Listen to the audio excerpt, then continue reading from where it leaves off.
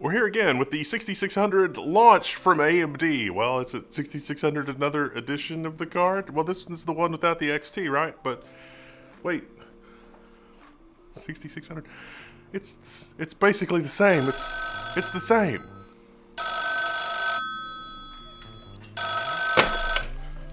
Hello?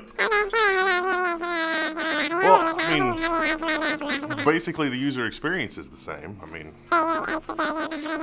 okay, the numbers are slightly different, but I mean, what you're going to experience in the game is basically the same. Alright, fine. Yeah, no, it's fine. Alright, yeah, alright.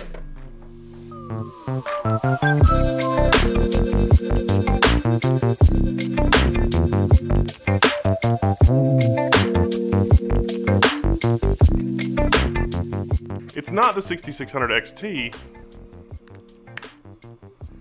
It's the 6600. They're the same.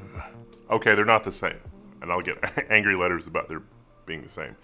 The specifications on paper are actually a little bit different. A little bit less compute units, a little bit less speed, a little bit less clocks. But subjectively, the performance that you're going to experience as a gamer in most situations is so close that the 6600 is probably going to be the better buy versus the 6600 XT.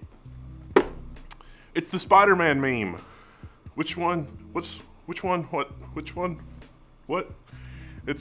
They're the same, except this case, you know, both of these are actually Spider-Man. Both of these are actually sort of ridiculous cards. The 6600 is also an insane 1080p graphics card. When we're talking about 1080p gaming, we're not talking about 1080p 60, we're talking about 1080p 120, or 100, or at least 90.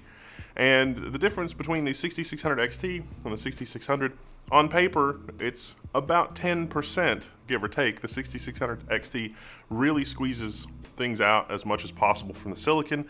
The 6600, no doubt, is silicon that just couldn't live up to the clocks or other performance characteristics of the 6600 XT, so it gets downbend, and it's suggested end user pricing of $350. In these times, I don't know. I don't know if you're going to be able to buy it for that. You certainly can't buy the 6600 XT for end user pricing, although AMD did do a reasonably okay job keeping the price as low as possible. It was like $50 to $75 over MSRP until recently, and then the price kind of spiked. I don't know what that means for the future of GPU prices going forward. I do love Power Color's box though, and how they put this together and their specific card. So this is the Power Color 6600. Look familiar? It looks identical to the 6600 XT. We've still got 8 PCI Express 4.0 lanes, which don't worry, that's not going to bottleneck. And then, you know, it comes in an anti-static bag. I've just repacked it. And then the Power Color Quick Installation Guide. It's on the internet. Just this. I like this. This is a good strategy for reducing waste. It's got a single 8-pin power connector. It's got a triple heat pipe heat sink because this thing is not gonna run hot. It's not gonna use an insane amount of electricity. I would have loved it if they could have done this with 75 watts so that you wouldn't necessarily need the external power connector, which is great for those low-cost OEM systems that can only deliver 75 watts to the graphics card through the PCIe connector. I don't know how much of a problem that is anymore because even on the relatively inexpensive Dell desktops, they come with at least a 6-pin adapter, so maybe a 6-pin instead of an 8-pin here might have been nice, but totally fine. For our connectors, we've got 3 DisplayPort and 1 HDMI. If you're a programmer that games occasionally, and 1080p gaming will do it for you, this is a great card because you can rock a bunch of monitors, a bunch of 4K DisplayPort 1.4 monitors, and still be able to game at $350 suggested end user pricing. Let's dive into the benchmarks and take a look. Just a quick disclaimer, the 6600 XT has improved since the 6600 XT review because of the driver improvements. AMD is squeezing just as much as they possibly can out of the silicon, and it is kind of a drip feed of, you know, 6000 series GPUs, you know, the 68 and the 69, and then the 67, and then the 66, and then the 66, the other 66, the 6600 XT, and then the 6600. I don't know if that's global supply issues or a strategy to keep, you know, stuff in the press. I don't know. The availability of the 6600 XT was generally better than most other cards. The availability of, say, the 6900 XT has actually been pretty good, but that's probably because that's, you know, $1,500, $2,000 card at this point. These, yeah, I don't know. Does it make sense for you to stand in line at Micro Center Best Buy and things like that. That's a you decision. I don't know. If you get it for $350 in this market, that's not unreasonable. 1080p at 100 FPS plus. Well, Shadow of the Tomb Raider. Shadow of the Tomb Raider, 84.5 FPS at 1440p. Again, because it can do 1080p at such a ridiculous resolution, and because it's got 8 gigs of VRAM, we can actually run 1440 in a lot of games. Shadow of the Tomb Raider, 84 FPS. That's perfectly reasonable, and that's on high. Shadow of the Tomb Raider 1080p, 129.1 FPS. That is eminently playable. Our test system, by the way, is a Ryzen 5800X with 32 gigabytes of G.Skill Trident Z memory, running at 3600. Borderlands 3, AAA title from yesteryear, at 1440p, yeah, that's a 62.3 FPS, or 98.3 FPS if you're rocking 1080p. Deus Ex Mankind Divided, 1440p, 77 FPS, or 122 FPS at 1080p. And if you're into games like the new Evil Genius game, or Sid Meier's Civilization, or something like that, well, the Evil Genius game, 4K, 62 FPS. 4K on a 6600. This is currently the bottom of the stack for 6th generation from AMD, and it's doing 4K over 60 FPS.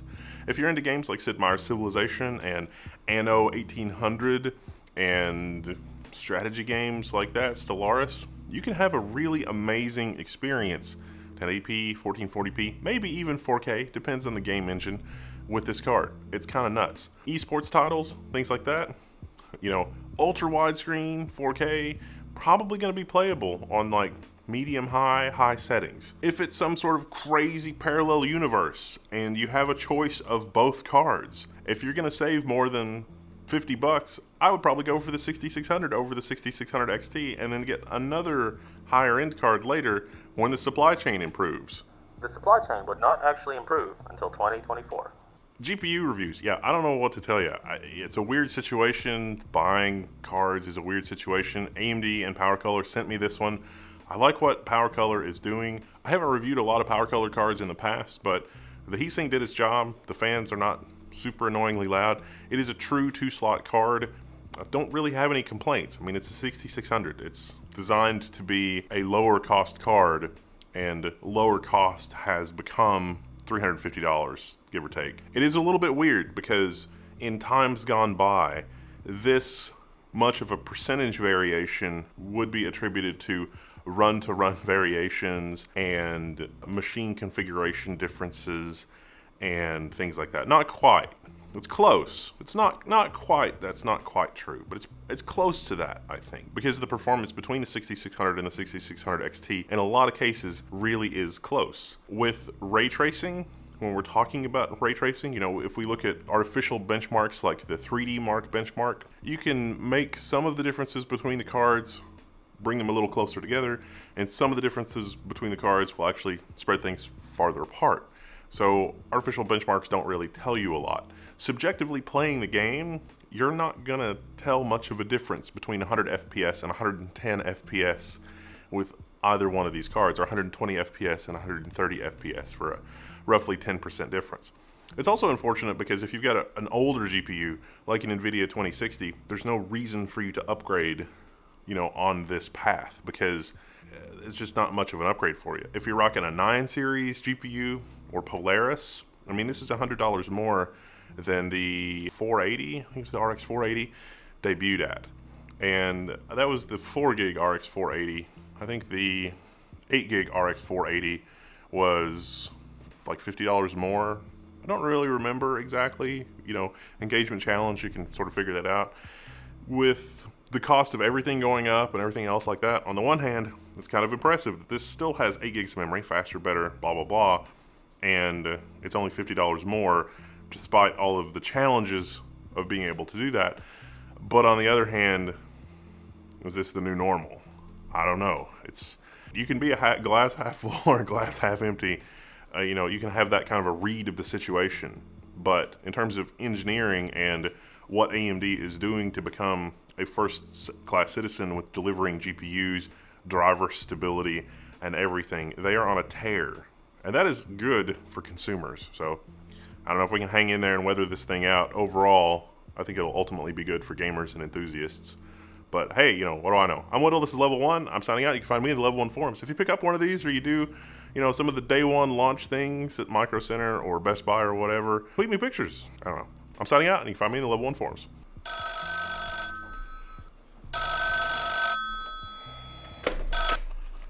Ah, my car's extended auto warranty.